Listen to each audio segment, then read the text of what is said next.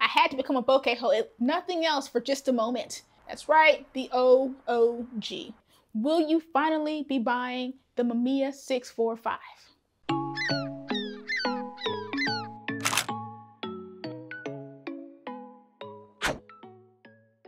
What's up, y'all, and thank you for joining me for this video today. Never let it be said that I'm too stubborn. Never, because I'm not. In fact, today, I'm proving it by giving a camera that I long wrote off a second chance. A second chance to show me something, to blow me away. Mostly I'm giving it a second chance because I was thinking about it a lot and I was in that 645 headspace again, so I was like, let me run back the Mamiya 645. But this time around, I spent quality time with the Mamiya 645 1000S. That's right, the OOG. Not the oldest G, but like the second oldest G. Anyway, if you know about it, then you know about it. So you're probably thinking, why now? Why, Talya? Why are we going back? Why are we revisiting the Mamiya 645? Because of the good camera system. More than that, I'm still shooting medium format on the streets and I'm still looking for the perfect camera to do this with. Despite what other people tell me, I still continue to shoot medium format on the street because I do what I want. Big ups to Jay the Collector. I appreciate you, fam, for letting me hold onto your camera for months this time, because sometimes I need to really dig in there to find out if it's my camera. And sometimes I get busy and the camera sits on the, on the housing for too long and I forget. But I'm sorry, man. I appreciate you.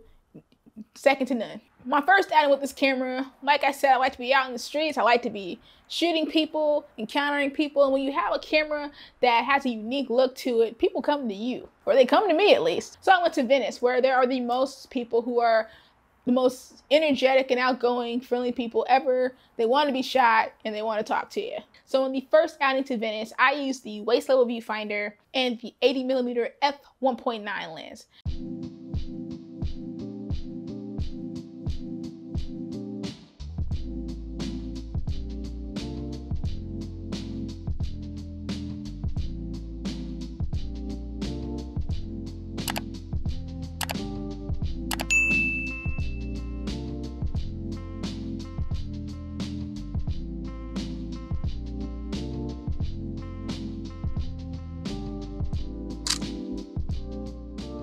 I have to say it was all good, no complaints. I'm looking down through the viewfinder, I'm shooting it horizontally. It's all good, I'm not like too pressed, I'm having a great time. Then about, I don't know, halfway through the shoot, I decided I wanted to get some vertical portraits. And I figured it'd be easy enough to kind of rotate the camera with the waist level viewfinder and still kind of take the photo. That was a lie. I found that out right away. It's harder than I thought, it was not intuitive, it was not comfortable, and none of these shots worked out that I tried that way, so we're not gonna show them.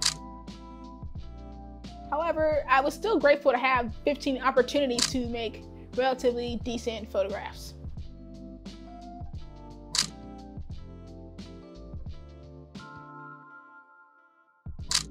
My homegirl was visiting from New York. She does some modeling on the side. And I said, hey, will you jump in for me? And she's like, I do this.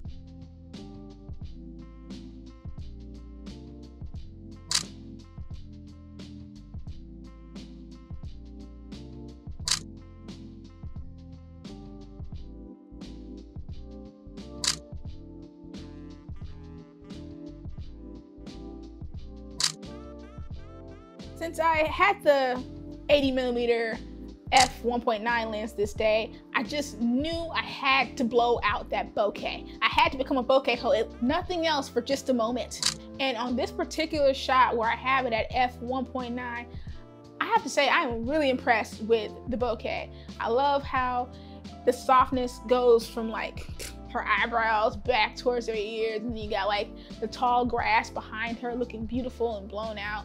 Love it. I get why this lens is such a cult following. It's a beautiful lens.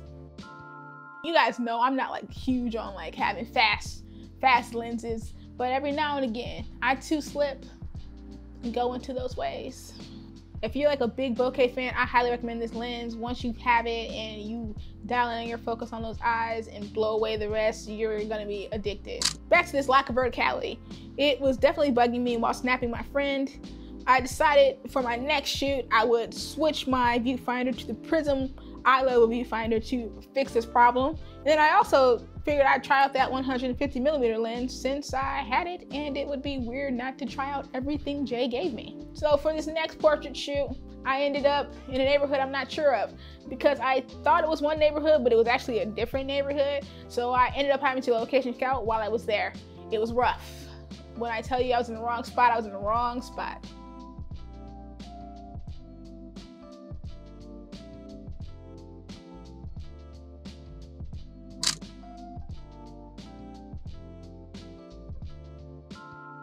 Off the bat, I will say that shooting the Mamiya 645 with the 150mm lens was significantly heavier than my previous setup. Can't have everything, I accept the weight on this one. Still, being able to shoot vertically made up for the increased weight in my opinion. I didn't love this focal length. It's not one I typically shoot, and I actually wished I had put on the 80mm lens during this photo shoot because I had to be so far away from my subject to actually get him in these shots. But nonetheless, I pressed on and put a roll through this camera as well using the setup. Special shout out to my model Tyree for coming out and helping me out on this shoot. Really appreciate you, brother.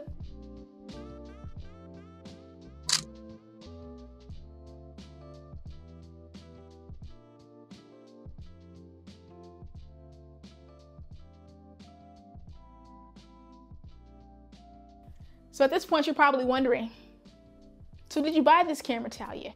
Will you finally be buying the Mamiya 645? No,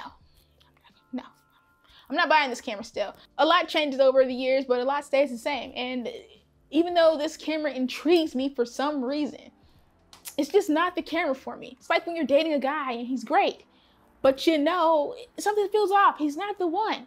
Do you waste your time? Sorry, dudes. Do you waste your time still going out and shooting this camera, or do you move on and try to find the one? I gotta move on and keep trying to find the one. But it was fun shooting the 645 while it lasted. I'm glad that I have the ability to borrow this camera from a friend and then give it back and not spend money to buy the whole system, but I can't commit to the Mamiya 645. More than the camera system being the issue, I think what it was, or what it comes down to, is the 645 format this time. When I was looking at the photos, I just wasn't thrilled with the limitations, or the framing, I should say, of the 645. I wanted more space. And since I've been shooting 6x6 for over a year now, I'm accustomed to the space. And yeah, I think I may have actually missed the boat on 645. Does this mean I'll stop shooting 645? Probably not, because every now and again I get the feeling that I'm missing out on something, an experience. A camera is in the distance calling my name, try me, try me, try me. And I look for it and I shoot it. So I'm still open to finding a 645 camera. My version of a 645 camera, a camera that's 645 that speaks to me. I just haven't found it yet. And plus, you know, different projects require different cameras. I may have a project one day that requires a 645 look and feel to it. When that day comes, I'll be on the hunt again. If there's a camera that you tried in the past and you didn't love, but you can't quite get it off your mind, run that thing back.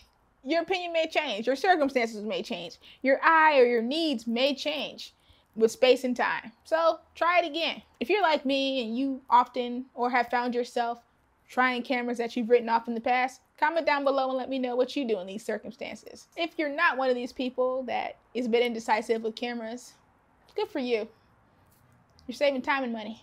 All right, you guys, I hope you liked this one. If you did, make sure you hit that like button for me. It helps the channel grow. If you haven't done so yet, subscribe to the channel because I would love to have you. And I will see you in the next one. All right, everybody. Peace.